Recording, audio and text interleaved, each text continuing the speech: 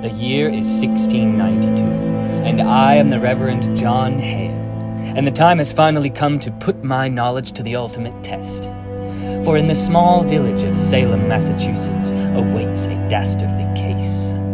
I received word from Salem's own Reverend Paris, who encountered a terrifying spectacle in the woods. His house servant, Tituba, along with several young girls in the town, were found dancing by candlelight, chanting the words of... well, never mind my lengthy account.